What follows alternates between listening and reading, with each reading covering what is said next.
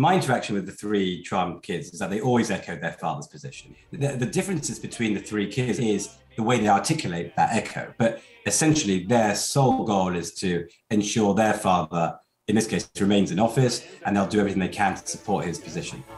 He's very honest, and he is who he is. And I think people love that, actually.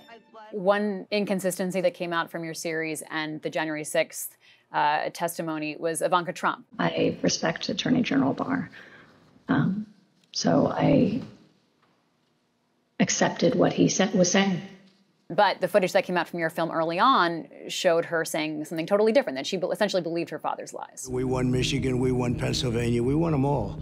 As the president has said, every single vote needs to be counted and needs to be heard, and he campaigned. The inconsistency is clear. She said that she agreed with the Attorney General. That happened on the 1st of December, and when I interviewed her, she clearly did not accept that position. But as to its value or no, it's the legal impact that could possibly have or whatever is for others to decide.